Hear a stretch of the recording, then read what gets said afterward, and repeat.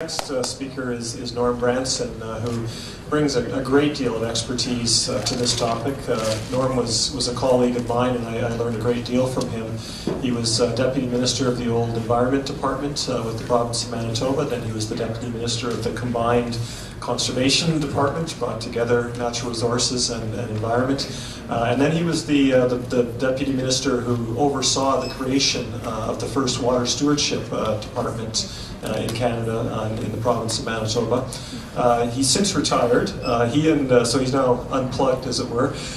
He and Terry Duguid were co-authors several years ago of one of the most accessible policy documents on Lake Winnipeg and possible solutions, and subtitled The Sixth Great Lake. I think after what Minister Mackintosh said, you may have to go back and scribble out the subtitle. But in any case, I think Norm is going to reflect on sort of then and now, what was seen at the time that he and Terry Duguid wrote that report, and what his impressions are of the state of the lake and what it will take to address its problems now.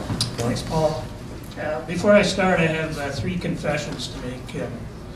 The first one is, Paul's already let the cat out of the bag. On this one, I'm not Terry Duguid.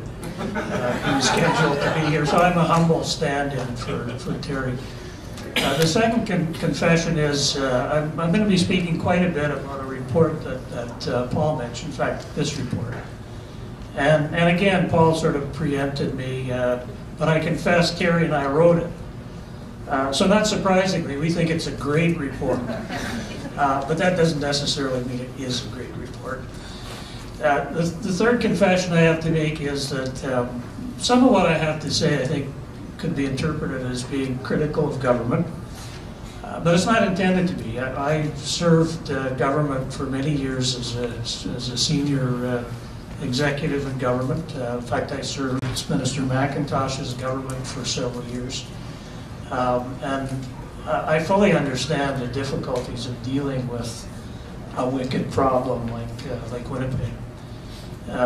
Because, of course, Minister Mackintosh's government has 99 other wicked problems that are competing for attention as well.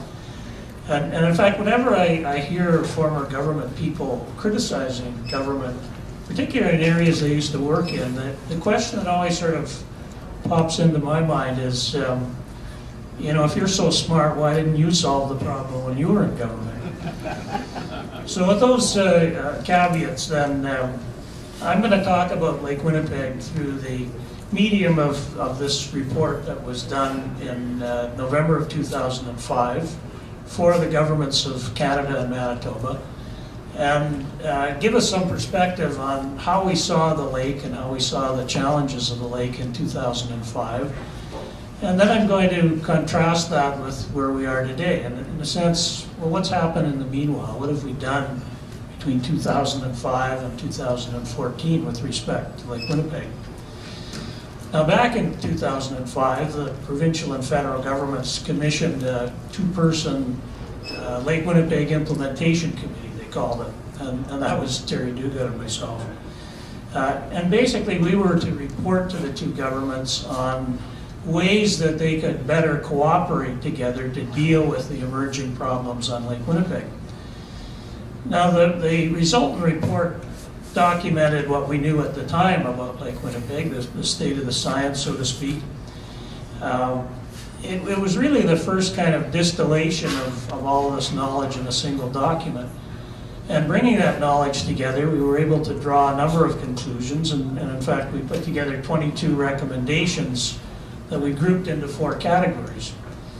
We talked about intergovernmental cooperation, which was our main mandate, science, education and public education, and integration, kind of bringing all these diverse interests around this huge watershed into some coherent whole.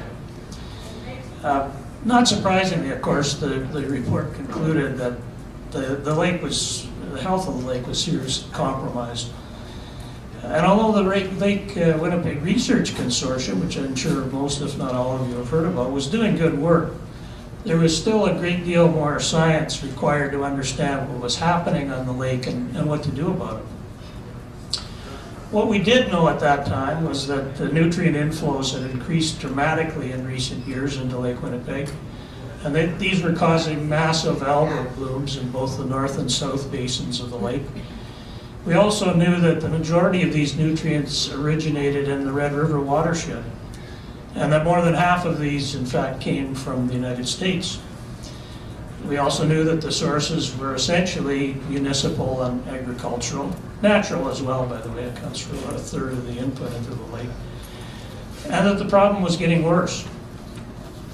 It was also evident that the Manitoba public was aware of the problem in a general sense, but they really weren't engaged, at least not to the point of pressing their government to take urgent action.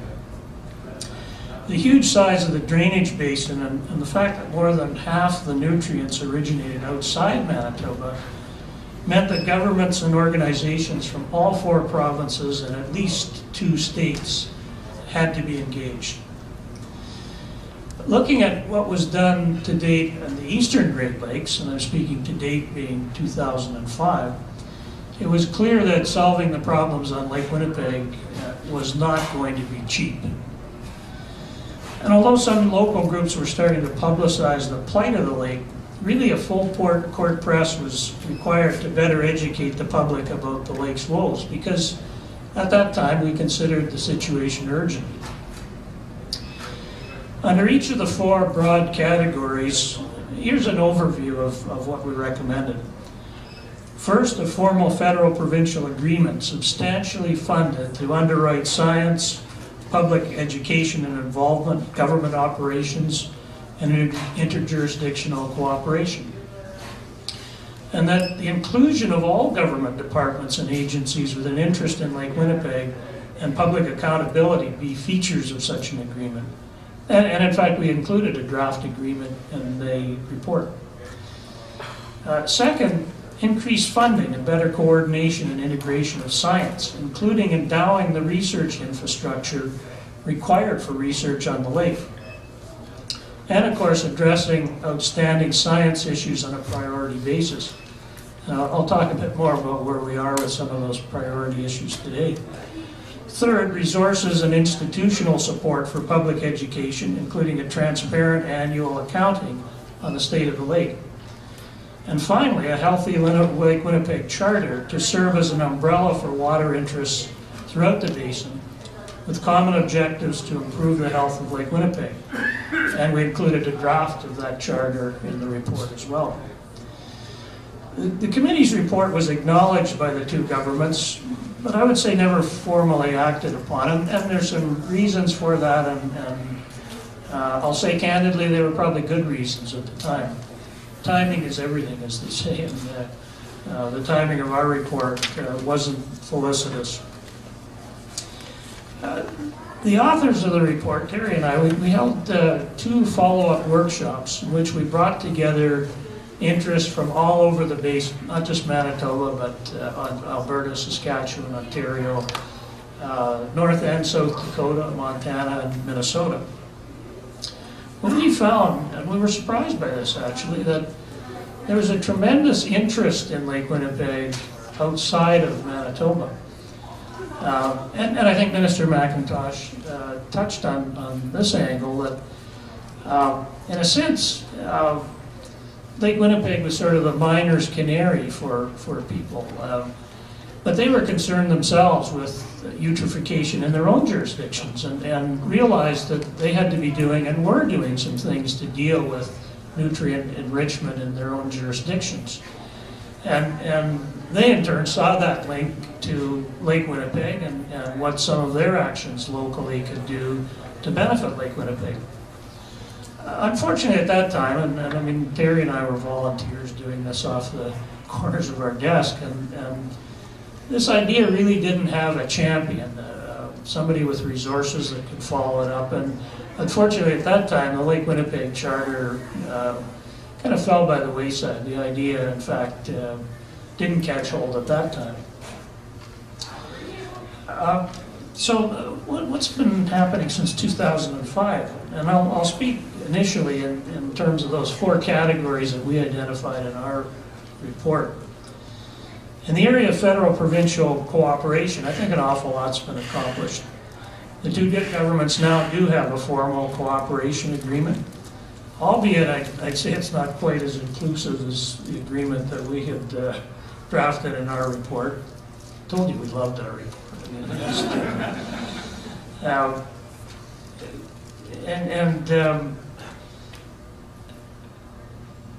We also recommended a level of funding, and I'd have to say as well, funding on behalf of the 2 governments, again, is greatly improved. A lot of money has gone in, both from the federal and provincial governments into Lake Winnipeg and Lake Winnipeg activities, although again, not quite up to the bar we set in 2005.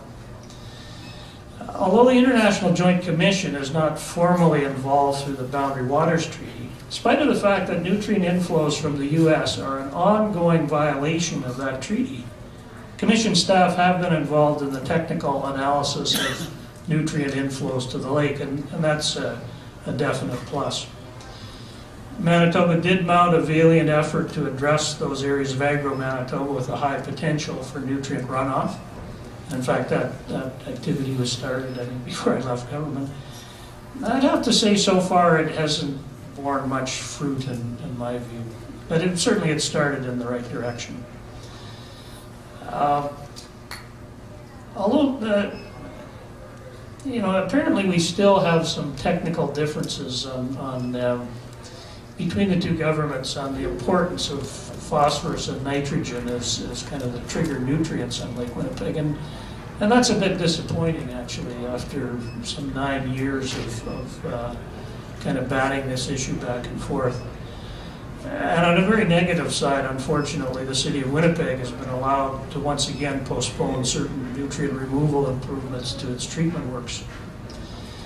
In the area of science, the Lake Winnipeg Research Consortium continues to do good work, although the funding levels really remain minuscule when you compare them to the level of effort that has been and is continuing to be mounted on the eastern Great Lakes. The science results are really not widely disseminated to the general public. The most recent State of the Lake report is dated, I believe, 2007. And the consortium itself has done a lot of sort of soul searching of their own work, and they've concluded that there continue to be some deficiencies in coordination. There's a lack of a comprehensive government science program, and I think that's directed actually at the federal government. The province really isn't and probably ought not to be in the pure research game very heavily. The consortium has pointed out several specific issues like algal toxins, for example, that require a priority effort and more effort.